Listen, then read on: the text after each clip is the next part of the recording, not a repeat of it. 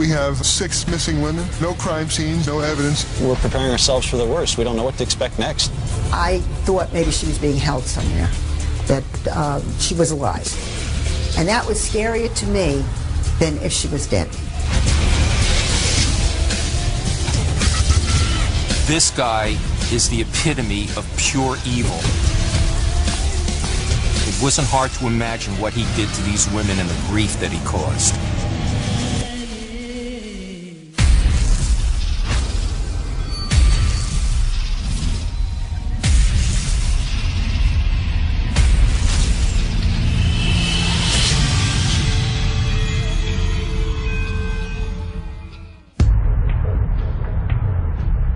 In the winter of 1996, the quiet college town of Poughkeepsie, New York, entered one of the darkest chapters in its history. The city of Poughkeepsie is located about 70 miles north of New York City, on the east bank of the Hudson River. It's a population of about 30,000 people. It's just typical small city USA. But this sleepy town concealed a dark underbelly. On Monday, the 9th of December, Patricia Barone filed a missing persons report on her 28-year-old daughter, Gina, a known prostitute and drug user. Well, sometime in early December, Gina was with her boyfriend, Richie, and it was around 2 or 3 in the morning, and they had a fight. She told him to get lost, and he did. He left. And when he came back, she wasn't there. So about a week later, he came to my front door, and I had never met him before, and he knocked, and he said to me, "I can't find Gina." And I said, "What do you mean you can't find Gina? Gina's always around, always. I mean, she doesn't go anywhere." And he said, "I haven't seen her in days." So I said to my sister, "We have to go and report her missing, because Gina's never gone away. She's always in somebody's sight." For Gina and her mother, life in Poughkeepsie had been a long, hard struggle. When I got pregnant back in 1967, Gina's father did not want anything to do with her, so he just went away. She was lovely, and she gave us no trouble. In 1978, Gina and I moved to Poughkeepsie. I felt that it would be a nicer place to raise her. We got a small apartment, and she went to school and I went to work. Gina was about 10 years old at the time. She was a very shy little girl, but she was a very good little girl. When she was about 15, she got in with the wrong crowd, and that's when she got into the drugs. By the time she was in the middle of her 16th year, she was out of school, she had quit, and she was so much trouble. I couldn't handle her anymore. She was just too much, too much. I think she was drowning, and she just couldn't get out of it.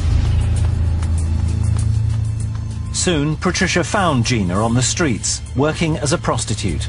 Well, when Gina turned 21, I told her that I couldn't live like this anymore, and I said to her I was going to get myself a 1-bedroom apartment, and she said that was fine, that she had a place to go, and she was going to go live with her boyfriend. But that didn't work out for her, and then from 21 to 24, she bounced around. She lived in various different places, probably 10 or 12 different places, with 10 or 12 different families, people, whatever. At 26, Gina gave birth to a daughter, Nicole, a child that Patricia was now bringing up. Gina loved her daughter very much, but she could not take care of her. Between the drugs and the alcohol, she did not have the capacity to take care of Nicole. 2 years later, the troubled young woman had vanished without a trace. It fell to Detective Carl Skip Manane to find her. I was currently working in the plainclothes narcotics unit. I was the youngest detective in this squad at the time. Within a couple of months of being assigned to the detective squad, Gina Barone, who was a local woman, was reported missing. The most obvious lead was Gina's boyfriend, Richie. Grew up in Pine Plains, New York, about 25, 30 miles northeast of the city of Poughkeepsie. He was, we knew him as a street guy. He was involved in drugs, and he was a tough guy. He was a street person. He'd do minor thefts and commit small crimes, and he had a police record. He was just an addict to the drug, and you know, he was a nice enough guy when he was straight and sober, but when he was high, he was like any other addict. But after questioning him, the investigators decided that Richie wasn't involved in Gina's disappearance. The holidays came and went with still no sign of the missing woman. Detective Manane said, well, maybe she left town, maybe she... I said, no, Gina is gone. Because my Gina never left town. Never. Almost a month after Gina vanished, the Poughkeepsie Police Department got a new chief detective. His name was Bill Segrist. On January 3rd, 1997, I was transferred from a lieutenant in the patrol division to the position of detective lieutenant. I speak with Detective Skip Manane, who fills me in on missing person Gina Barone. And this wasn't the only disappearance on the department's books. Well, actually, in October, a couple months before Gina was reported missing, another woman was reported missing who lived across the river but worked in the city of Poughkeepsie on a regular basis, and her name was Wendy Myers. Like Gina, Wendy was a prostitute. I knew Wendy Myers and I knew Gina Barone. I had been a patrol cop in the city of Poughkeepsie for over 20 years, and I had patrolled every square inch of the city in my career, and I had known some of these women since they were little girls. Well, on October 24th, Wendy Myers left her apartment across the river, and she was never seen again by her boyfriend, and 2 days later he reported her missing to the police. Well, prostitution is a dangerous job. That's always in the back of my mind. First we had Wendy was reported missing, and then when Gina was reported missing, I said, whoa, what do we have going on here? And I tell him, you know, boss, these women are not just away at a detox center somewhere or found a sugar daddy. We're all familiar with them all, and they're associates out in the street, and, you know, they're just not around. There's something not good here going on. But there was considerable pressure on the detectives not to waste manpower on a case involving missing prostitutes. During the early stages of the investigation, people were questioning us as to what we were doing. In most instances, if you go to the police and say that your child is a prostitute that's missing, the police will not be interested because the prostitute is considered to be a second-class citizen. I called the Poughkeepsie Journal, the Poughkeepsie paper, and I asked them to please run a story on the missing girls, and they told me that they felt they weren't connected and they were not going to run the story. And I said, well, if one Vassar College girl was missing, I'm sure you would run a story. Undaunted, investigators continued hunting for leads, but before they had found anything significant, a third woman disappeared. On January 15, 1997, Kathleen Hurley was reported missing to the City of Poughkeepsie Police Department. She was a white female, she was about 45 years old, and she was known to frequent the same areas that Wendy Myers and Gina Barone did. 3 women had vanished without trace in a matter of weeks. The law-abiding citizens of Poughkeepsie were not yet living in fear, but the women who worked the streets were terrified. And so far, the police didn't have a single suspect. The streets were very panicky and nervous. All the girls out in the streets were suspicious of everybody, rightly so. We don't know where these women are and what's going on with them. The investigators were convinced that there was a predator stalking the city's prostitutes. But so far, he was flying low under the radar. How many more women would have to go missing before the police turned up a lead? January 1997, 3 women had gone missing from the streets of Poughkeepsie, New York. And so far, detectives didn't have a single lead. All you have is 3 women missing, 3 women who are prostitutes. There's no crime scene, there's no suspect, there's no nothing, and the police don't know which way to turn. They're all involved in prostitution and drugs, and they've just vanished. Officers combed the streets, desperate to find a useful lead. Anybody who patronizes a prostitute in the city of Poughkeepsie has become a suspect in this case. So we started looking at the Johns. But it was like looking for a needle in a haystack. When you have a city like Poughkeepsie, you know, we have an inner city portion that's crime-ridden, and we have a lot of prostitution going on in that part of the city. And with that comes Johns from within the city and outside of the city. And they come from all walks of life. I mean, they can come from near or far, 30, 40 miles away, and that makes our pool of suspects tremendous. So we kept going, and we developed this questionnaire, and we went out, we started interviewing the women who were involved in prostitution. And we asked them if they knew anything about any of the missing women, and we also asked them if they had any encounters with anybody who was violent. The investigative work began to reap rewards. Several women mentioned the same man, 26-year-old Kendall Francois. Well, Kendall Francois is a big guy. You know, he was probably 6'4", 350, 400 pounds. He had a terrible body odor about himself. His hygiene was not good. And a lot of the women, once we started the investigation and got to hear Francois' name, complained that a lot of the times he was rough with them and sex was rough. There was some talk that Francois had threatened a girl with a knife, but the alleged victim wouldn't come forward to press charges. So we decided that we would do a surveillance on Kendall Francois and his house and to see what we could learn about Kendall. What they learned was very disturbing.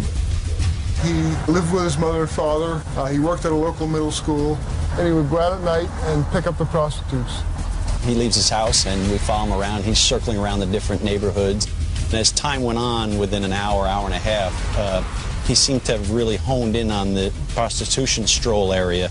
And it almost became like a feeding frenzy for him, where he wasn't paying attention to any of the traffic signs anymore, and he was going through red lights and stop signs and just trying to find a prostitute, and that night he didn't come across any. For a period of 7 days, we decided to put a video camera on Kendall's house so that we could see what he was doing coming and going. With the surveillance of Kendall and following up on him, we had no real probable cause or any reason to get a search warrant. 3 months after Gina Barone disappeared, the investigation was at a dead end and getting more complicated by the day. And then on March 7th, 1997, Catherine Marsh is reported missing to the city of Poughkeepsie police by her mother. Catherine Marsh fits the description of the other women who are missing. Small-boned, dark hair, blue eyes, prostitute working the streets of Poughkeepsie. It turns out that Catherine Marsh was last seen on November 12th, 1996, 4 months earlier, so that leaves us with a very cold trail to follow up on. Now we have 4 women missing in 4 months from October to January, and we realize, you know, this is going to be a real problem. We're at the point in the investigation with no real solid leads that we're preparing ourselves for the worst. We don't know what to expect next. At this low point, they had to suspect that they were looking not for missing women, but for bodies or fresh graves. I wanted to get the state police helicopter to come to Poughkeepsie to fly over the areas where the prostitutes were known to have taken their johns. And I wanted them to do it soon before the vegetation started to grow on the trees so that they could see down to ground level. We checked the shoreline of the Hudson River, we checked the railroad tracks, checked the wooded areas around the city and all the areas that the prostitutes were known to take their johns, and we kept coming up with nothing, zero. Months went by without any progress being made. Then, in the autumn, 2 more prostitutes were reported missing. At this point, we have 6 missing women. We have no crime scenes, and we have no evidence of any criminality whatsoever. But now the media decided to offer support. In December 1997, the Poughkeepsie Journal finally published the story. Its headline posed a worrying question. Is there a killer on the loose?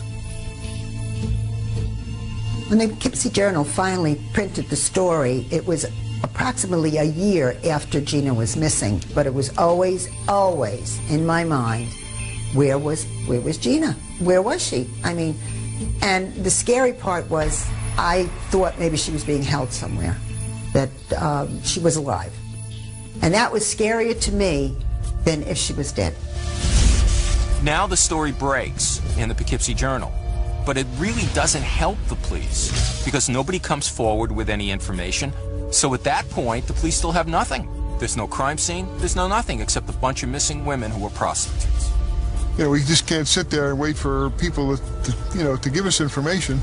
If there's no information available, then we have to go out and, talk to people and just keep digging a little deeper. Lieutenant Segrist called for a bold and unorthodox plan to turn up the heat on their only suspect, Kendall Francois. The 18th of January 1998, Kendall Francois and his mother left their house shortly before 7 a.m. investigators followed them in unmarked cars. We waited till Kendall dropped his mother off at work, and then we followed him, and eventually we pulled him over, and we asked him if he would come down to the police station to talk to us. And he looked at me and he says, "Okay, Lieutenant, I'll follow you down." The interview room is all set up. We have a map on the wall. We have Kendall Francois' house circled, and we have a picture of Kendall's house on the map, so that when we bring Kendall in, he knows that he's a suspect, and we give him something to think about. We had pictures around the room of the missing prostitutes, of him, and just try and get him in the position where he thinks, if he is the guy that's responsible for it, that we know it and we got him now, although we didn't know. If Francois was nervous, he didn't show it. Instead, he maintained a calm demeanor and answered all the investigators' questions in a respectful manner. He even agreed to take a lie detector test. During the course of questions, I keep hitting him with this alleged crime of him raping a girl at the house with a knife that she had accused him of. And I keep asking him about it, and he keeps denying it, denying it. He said he never did that at his house. He never pulled a knife on any of the prostitutes. And I just keep the pressure on him with the questioning over time and time. And then finally he said, "Look, it wasn't a knife, it was a nail file." And I said, "Well, good, then just bring me to your house and show me the nail file, and we can put this to bed." And he agreed to. Lacking sufficient evidence to obtain a search warrant, the police jumped at the chance to look inside their suspect's home. But Francois would allow only one detective to accompany him.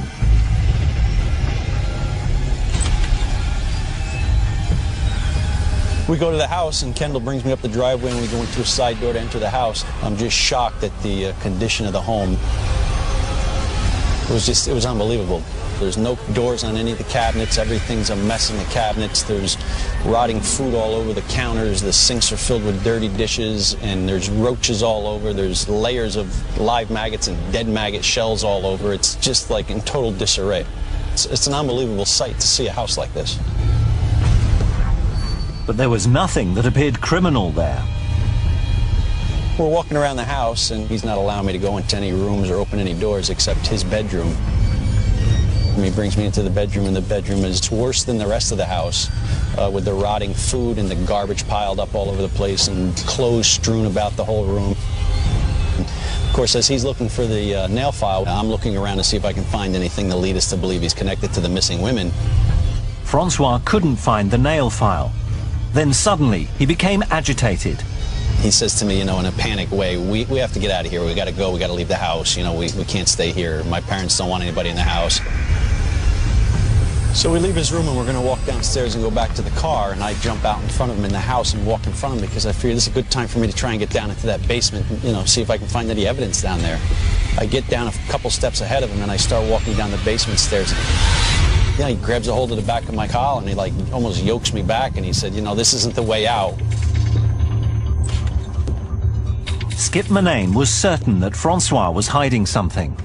And it's not normal behavior for somebody that just makes a wrong turn in somebody's house like that, but he got very upset with me about that and kind of got raised his voice and said, you know, we have to leave now, and showed me back up to the exit door. From there, Kendall Francois was taken out to the state police headquarters, and he was given a polygraph examination. He was asked the questions, and he passed the exam. We thanked him, we dropped him off at his home, and then that left us back at square one. The investigators were at a loss, but just when it seemed this case would never be solved, they turned up another suspect, and this one had a sinister past. I'd been a cop at damn near 30 years at that stage, and I had seen a lot of people and dealt with a lot of people, and when I met him, I could tell that he was a hardened guy, he was a tough guy, and he was a dangerous guy.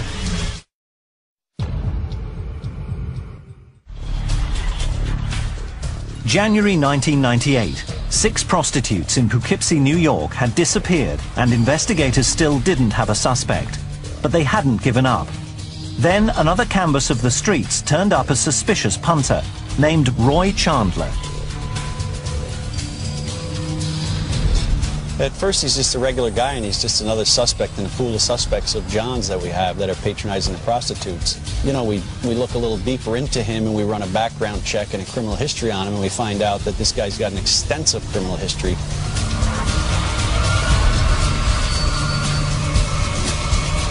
His criminal past consisted of some assaults from down south, a rape, and there had been a woman that was murdered, and he had some connection to her.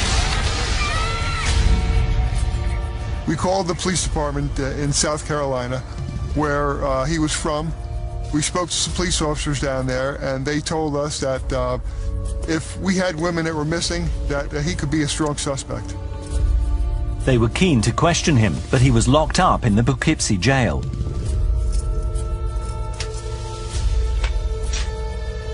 Well, we learned that this guy was arrested on the charge of patronizing a prostitute, and that, in fact, he was sent to the county jail where he was going to do a short amount of time for that crime. And we learned on the night that he was getting released from the county jail at midnight. So me and a couple of the guys in the squad went over there to meet him. And sure enough, at midnight, he walked out, and there we were. And, you know, we told him we wanted to speak with him. You could tell immediately that this guy was a, you know, a professional convict. I mean, he was a big guy. He did not like the police. That was obvious.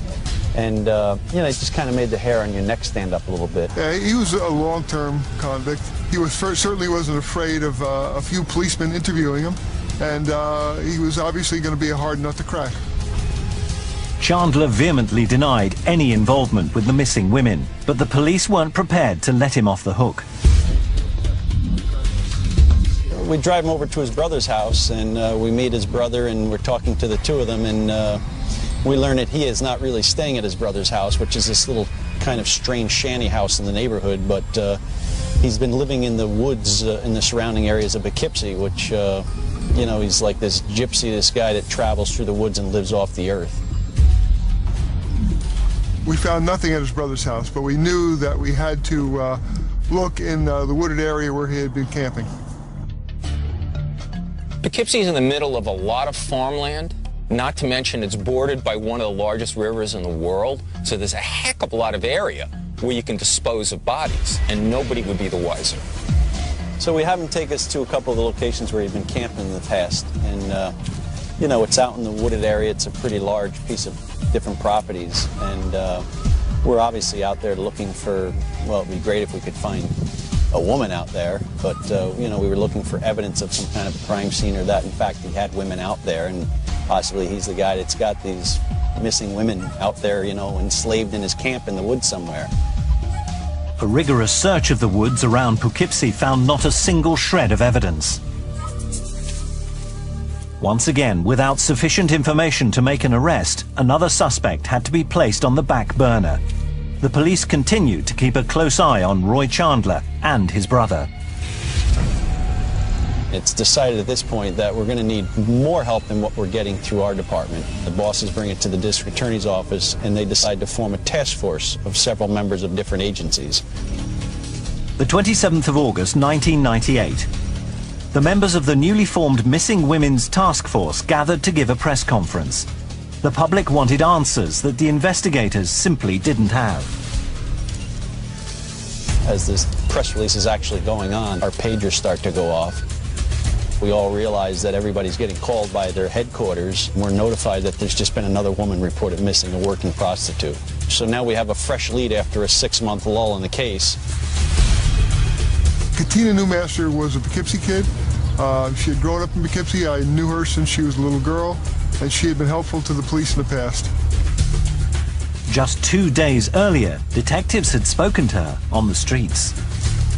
And we tell her to be careful, you know, watch the Johns, if, you know, don't go with any strange guys you don't know, because we still have no leads on this case. And Katina, you know, being Katina, said, no, I'm too smart for that, you don't have to worry about me, you know, I'm doing my thing. And lo and behold, 2 days later, Katina's the one that's missing. This is all happening right under the noses of the task force, and the police look awful because people are being abducted right off Main Street and disappearing, and the cops seem to be powerless to do anything. So again, Lieutenant Segrist asked for help. I called the special agent back that I had been in contact with, and I told him that we now had 8 women missing. And I said the last 2 were missing from the same area in broad daylight. Hey, how are you doing? The special agent suggested that we set up a roadblock canvas in the area where the women had last been seen. The roadblock was conducted during the day to literally shake out something from the community. It was a pretty logical thing to do. We had marked police cars, and I had my secretary make up a number of flyers, and we started the roadblock canvas about 9 o'clock in the morning. Manane arrived at the roadblock that morning with fellow detective Bob McCready. We stop at the red light and we look over to our right. You know, lo and behold, I said, hey, Bob, look who's sitting in the car over there. It's Kendall. It's like, you know, one of our top 2-3 suspects, and, you know, we haven't done a lot with them lately because it's been a lull in the case. There's been no women reported missing until most recently. And we wind up pulling up into the parking lot, and as Bob and I are getting out of the car, a citizen who knows us starts hollering our names out and comes rushing over towards us. The guy comes out and he yells, yo, Skip, there's a girl in here who just said she was raped. So Skip and McCready rush into the gas station. There they found prostitute Christine Sala, distraught, with fresh bruises all over her neck. We're confronted with a young girl standing there who's obviously very upset. She's crying. She's been crying. She's worked up, and you know, you could almost see the fingerprints around her throat where she had been choked. At first, she didn't want to talk to the police because she was afraid she'd get in trouble. She thought that there was a warrant for her. But eventually, Skip and McCready talked her into talking to them and telling them what happened. She's hysterically screaming and crying, and I keep asking her, who did this, and she just screams out, it was that big effing Kendall that tried killing me.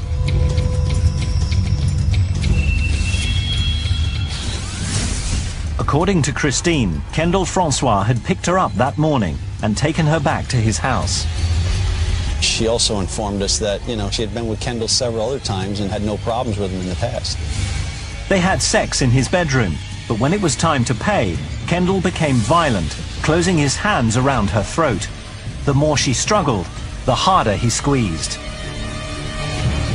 After Kendall almost choked her out and she passed out, that she started pleading with him to take her to get cigarettes, that she was really upset and she was crying, and she was basically begging him to take her to go get cigarettes because in her mind she just wanted to get out of the house. And, you know, to her credit and unbelievably, she convinced him to drive her over to the gas station to get cigarettes. In the car, Christine did her best to conceal her fear from her attacker. As soon as they got to the petrol station, she made her escape.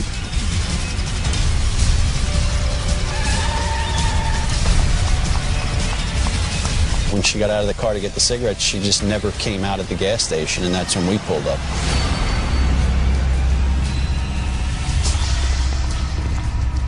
So we take her back to the station, and by now we're radio transmissions and telephone conversation with other task force members. They realize that we have a good victim here. I mean, this might be a break in the case that we've been waiting for. Later that afternoon, an arrest warrant for Kendall Francois was issued. It was decided that Kendall would be invited up to the police station for members of the task force to interview him. You know, we meet him and bring him into an interview room, and we start interviewing him about what happened that day. Once again, Francois was happy to talk without a lawyer present. He admitted to the assault on Christine, explaining that he got angry, but then calmed down. He said he was trying to give her a lift back to the town centre when she ran away. But when the investigators told Francois they were getting a search warrant for his house, he seemed shocked and did a U-turn. It was at that point when I said we were going to the house and searching it that, you know, he just kind of surrendered, and he said, just give me all the pictures of the missing prostitutes and give me the head prosecutor and I'll tell you what happened. Then came a bizarre confession. I got the stack of pictures from the door and put them down in front of him, and he started flipping through the pictures like you and I were looking through family pictures, and he flipped through a couple, and then he put one to the side and said, I killed her, and he'd flip through some pictures and grab another one and put her over, and I killed her, and it was just unbelievable. We've been at this for almost 2 years. We had all these missing women with not an ounce of evidence, He's been through polygraph tests and he's been through surveillance, and all of a sudden he's just going to confess to killing all 8 women. Francois' ice-cold demeanor was extraordinary. And I'm watching through the two-way mirrored glass, and you know, he goes through the pictures and explains how he killed them and you know, what had taken place. He's just matter of fact of, these are the ones I killed and these are the ones I did not. I was at home and the phone rings and it's Skip, and he says, Bill, get in here. He says right away, he said, Kendall just went for everything. And he's starting to tell us where the bodies are. So I just looked at my wife and I told her I have to go. You know, I'm standing in the other room watching this confession take place in front of me, and I'm in a suit, and I realized that, wow, these bodies are going to be buried all over the city or the county or the state. And I call my significant other at home and I ask her to bring me in a change of clothes, you know, work boots and jeans and sweatshirts, and, you know, getting prepared to go out and do like these, you know, ground digs to look for all the victims that he killed. Wherever the bodies were, I was just glad it was over. After 22 months, it takes a toll on you. But the nightmare was far from over. What Kendall Francois revealed next would take the detectives to one of the darkest, most horrifying crime scenes of their careers. She was brought into a place of such horror. Just the idea of that house still standing gives me the shakes.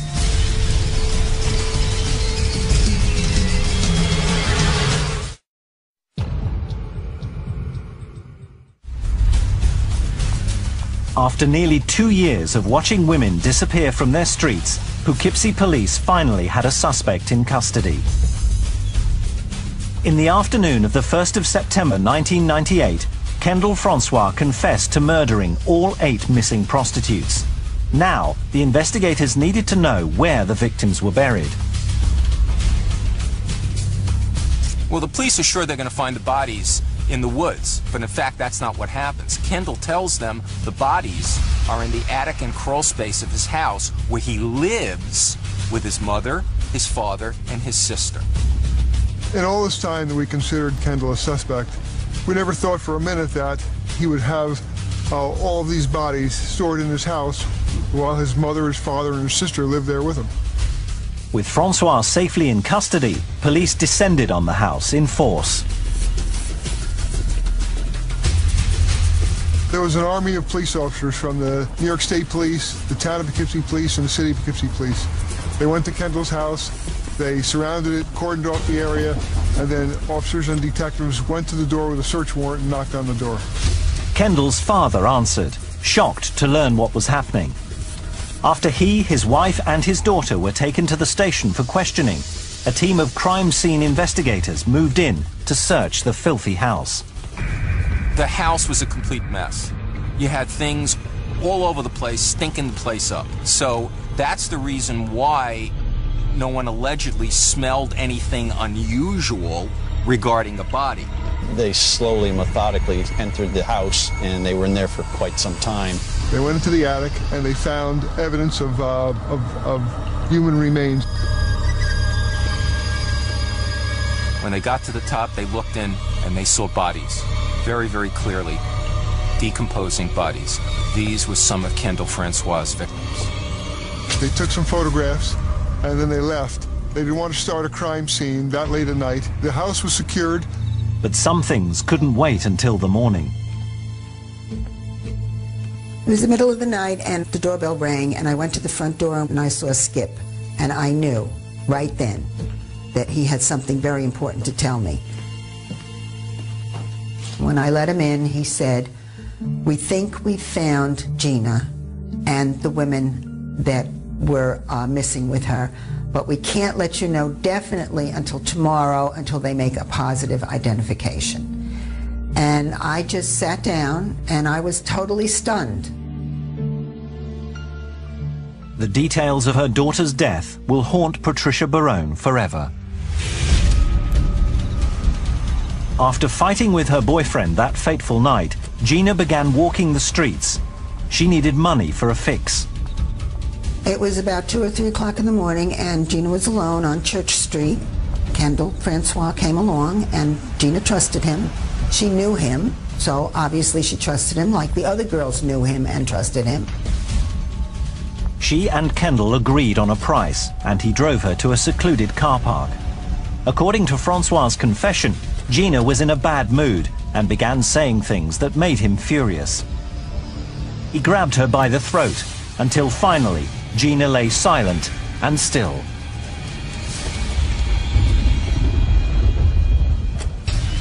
After he kills Gina Barone, he takes her back to his house, hides her under a mattress, keeps her there for 3 months, and then finally takes her up to the attic where he already has another body of Wendy Myers, his first victim. When the police told me that she was killed and then her body was taken to the house, I was relieved because it was like her spirit never entered that terrible place that he brought all those women. By the following morning, the police are already back at the house by about 8 o'clock in the morning, ready to go back and process the crime scene. And that crime scene investigation lasted for 29 days. Media people and hundreds of locals descended on the residential street. A day or two later, I went over to the house. My sister and I went over. I was just curious. I wanted to see it. I didn't have any real feeling, but maybe I just wanted to know where my Gina spent that time. Forensic investigators pored over every square inch of the property.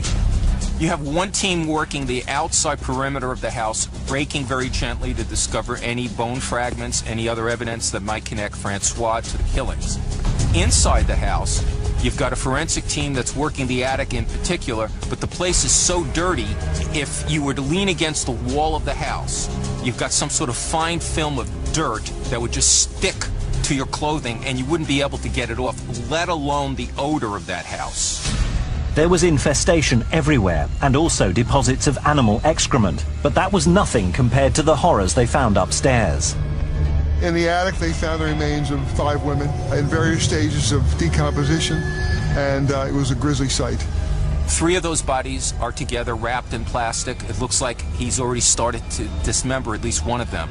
The 4th body is found in a child's wading pool decomposing. The 5th body is found in a can, and the body had so decomposed it was like a square, and it was so disgusting that one of the police officers processing the scene couldn't take it and had to be excused.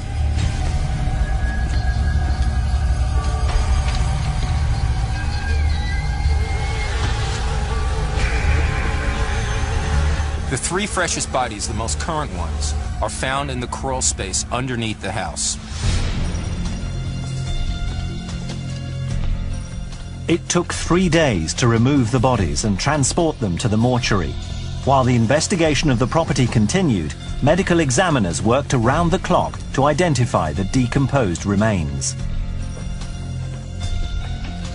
Gina was declared dead September 3rd, 1998. They used her dental records to identify her. The police were expecting to locate the missing prostitute Michelle Eason among the 8, and they were surprised to learn that she was not in the house. The 8th victim they did find was a complete unknown. Audrey Puglisi was a 34-year-old woman who had moved to Poughkeepsie about 6 months prior. She was involved in prostitution, and she had never been reported missing. It was very sad when they told us all the girls' names, and one of them, Audrey Puglisi, was never even declared missing by anyone. It was just such a sad thing to think that somebody could disappear and not even be missed by anyone.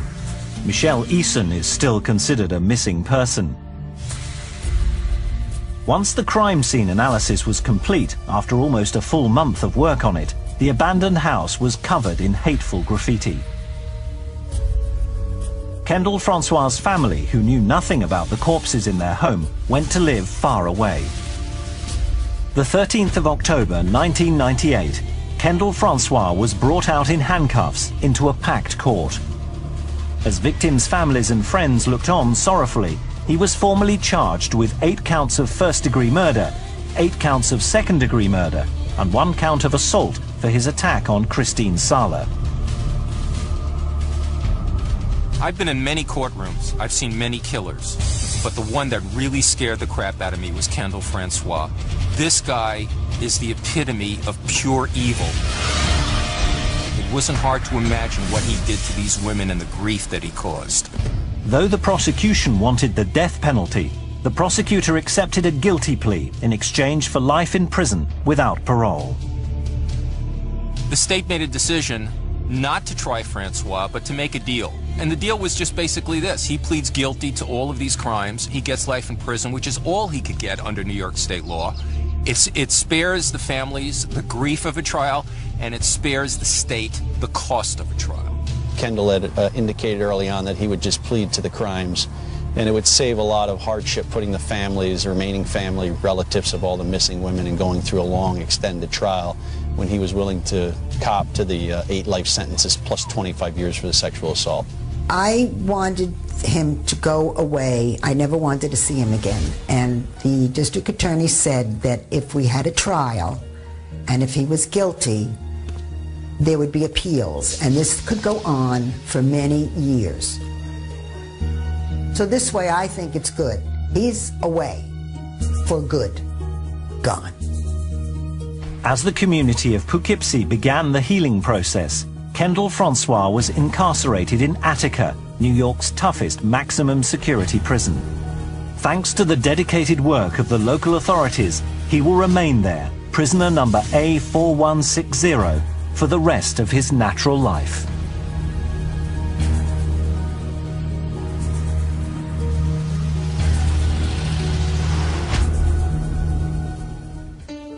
We keep pictures of Gina around because Nikki doesn't remember Gina as her mom. She was too young, but we tell her what Gina was like, and we always tell her that Gina loved her very, very much. It gives me some peace to know that she's in a better place.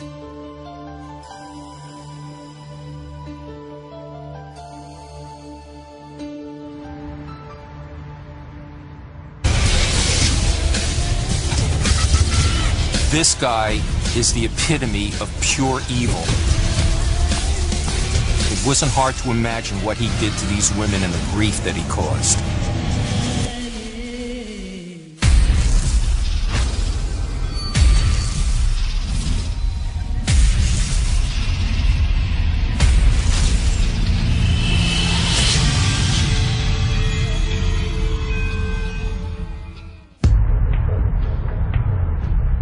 In the winter of 1996, the quiet college town of Poughkeepsie, New York, entered one of the darkest chapters in its history. The city of Poughkeepsie is located about 70 miles north of New York City on the east bank of the Hudson River. It's a population of about 30,000 people. It's just typical small city USA. But this sleepy town concealed a dark underbelly. On Monday, the 9th of December, Patricia Barone filed a missing persons report on her 28-year-old daughter, Gina, a known prostitute and drug user. Well, sometime in early December, Gina was with her boyfriend, Richie, and it was around 2 or 3 in the morning, and they had a fight. She told him to get lost, and he did. He left. And when he came back, she wasn't there.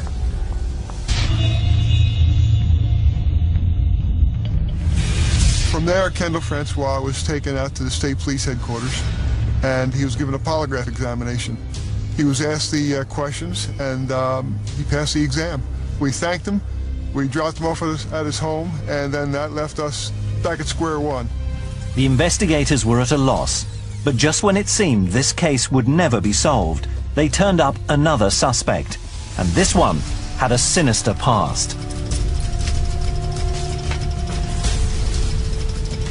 I'd been a cop at damn near 30 years at that stage, and I had seen a lot of people and dealt with a lot of people, and when I met him, I could tell that he was a hardened guy, he was a tough guy, and he was a dangerous guy.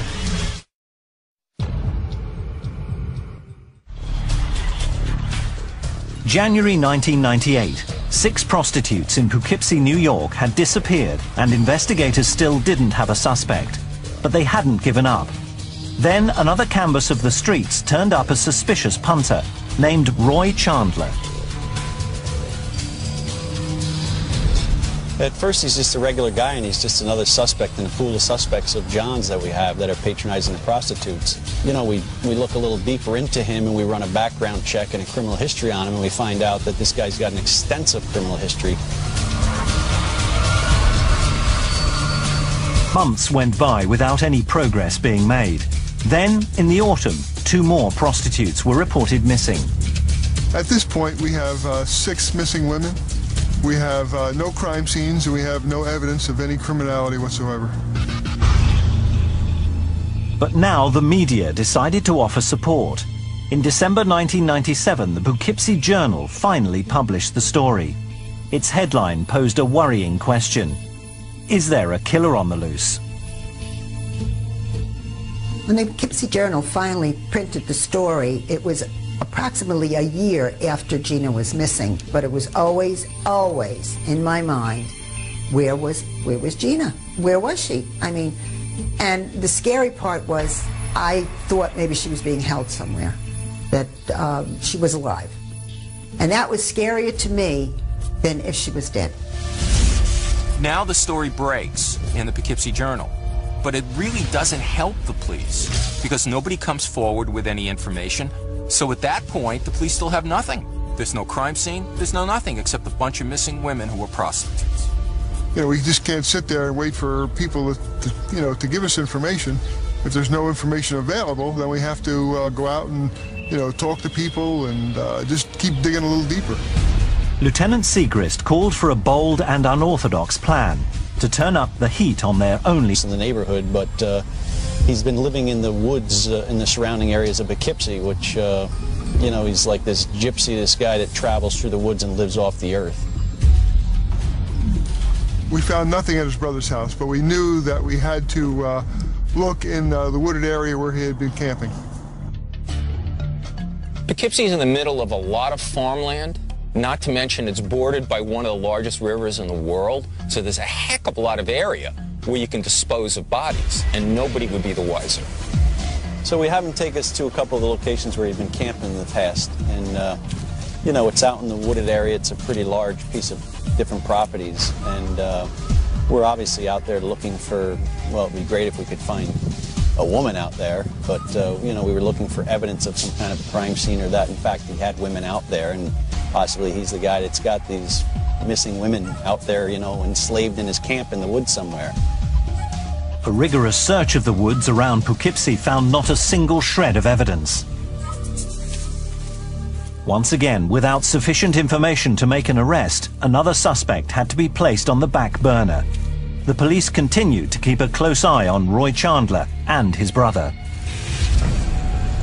It's decided at this point that we're going to need more help than what we're getting through our department. The bosses bring it to the district attorney's office, and they decide to form a task force of several members of different agencies. So we started looking at the Johns. But it was like looking for a needle in a haystack. When you have a city like Poughkeepsie, we have an inner city portion that's crime-ridden, and we have a lot of prostitution going on in that part of the city. And with that comes Johns from within the city and outside of the city.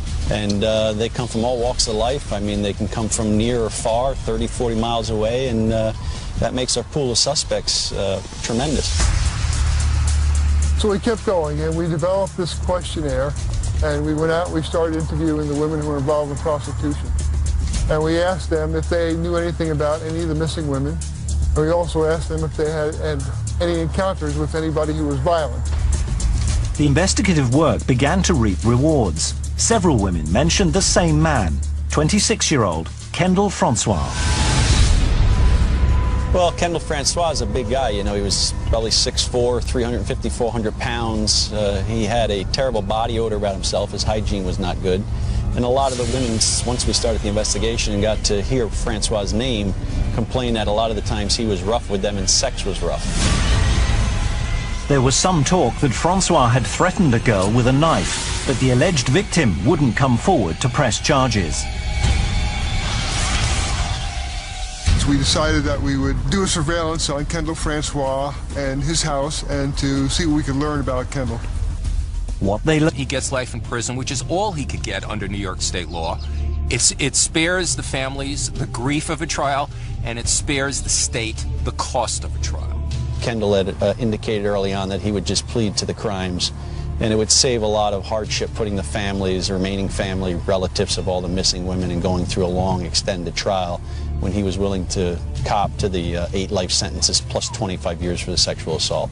I wanted him to go away. I never wanted to see him again. And the district attorney said that if we had a trial and if he was guilty, there would be appeals, and this could go on for many years.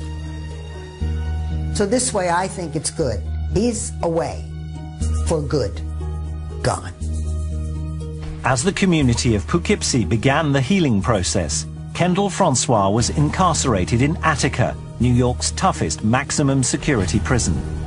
Thanks to the dedicated work of the local authorities, he will remain there, prisoner number A4160, for the rest of his natural life.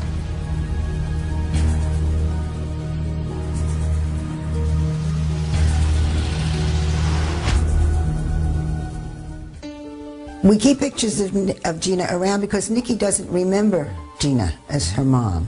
She was too young, but we tell her what Gina was like, and we always tell her. But worked in the city of Poughkeepsie on a regular basis, and her name was Wendy Myers. Like Gina, Wendy was a prostitute. I knew Wendy Myers and I knew Gina Barone. I had been a patrol cop in the city of Poughkeepsie for over 20 years, and I had patrolled every square inch of the city in my career, and I had known some of these women since they were little girls. Well, on October 24th, Wendy Myers left her apartment across the river, and she was never seen again by her boyfriend, and 2 days later he reported her missing to the police. Well, prostitution is a dangerous job. That's always in the back of my mind. First we had Wendy was reported missing, and then when Gina was reported missing, I said, whoa, what do we have going on here? And I tell them, you know, boss, these women are not just away at a detox center somewhere or found a sugar daddy. We're all familiar with them all, and they're associates out in the street, and, you know, they're just not around. There's something not good here going on.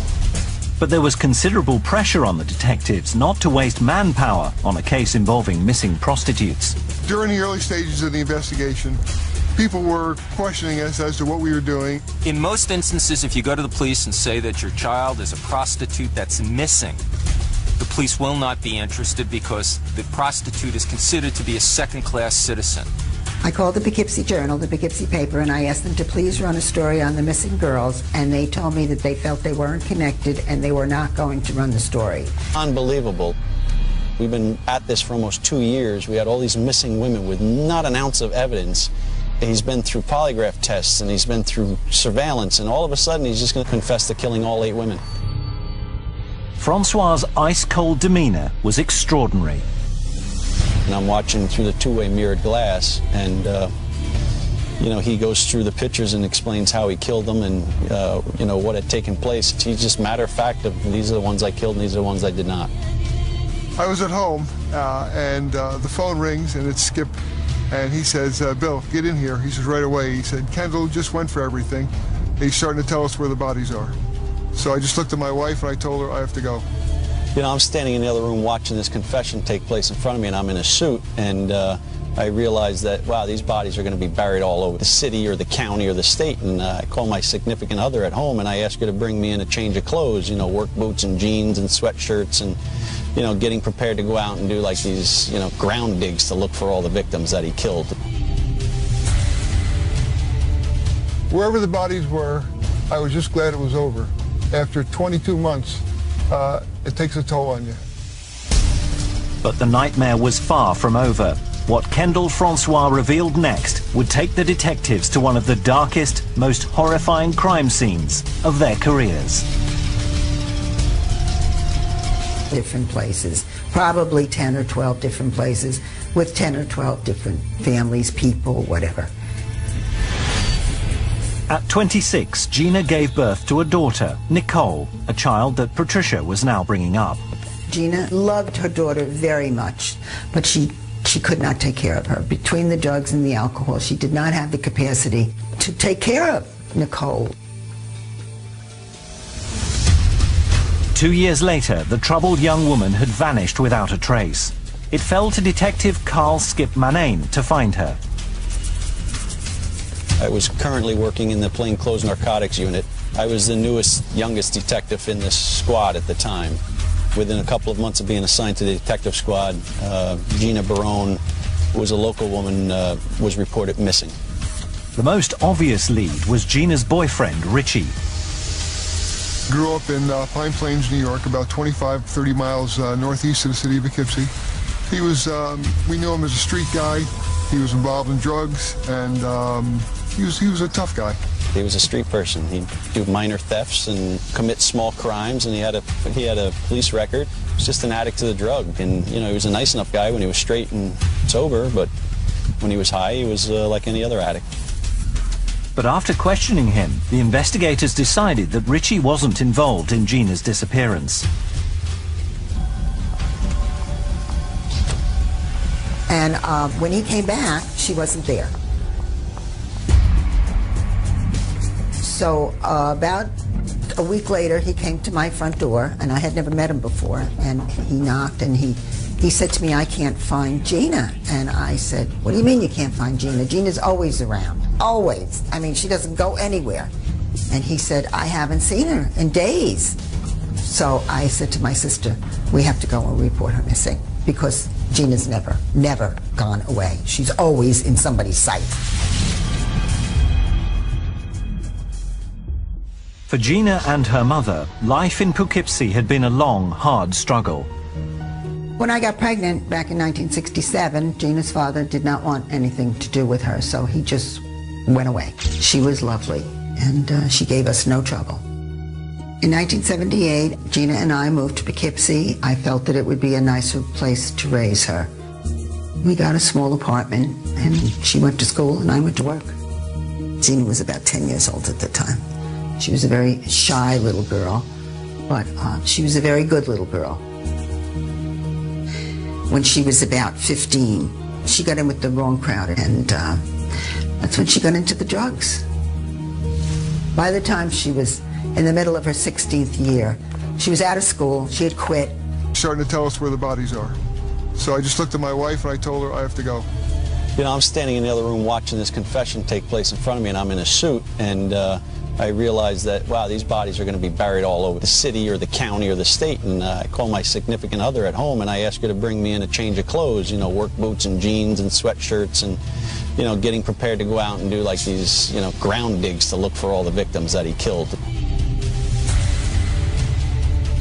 Wherever the bodies were, I was just glad it was over. After 22 months, it takes a toll on you. But the nightmare was far from over. What Kendall Francois revealed next would take the detectives to one of the darkest, most horrifying crime scenes of their careers. She was brought into a place of such horror. Just the idea of that house still standing gives me the shakes.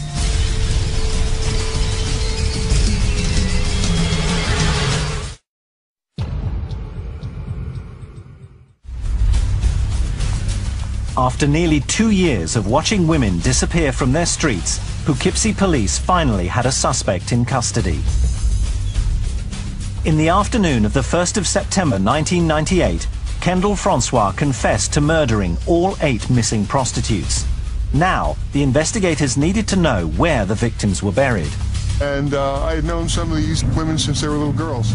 Well, on October 24th, Wendy Myers left her apartment across the river, and she was never seen again by her boyfriend, and 2 days later he reported her missing to the police. Well, prostitution is a dangerous job.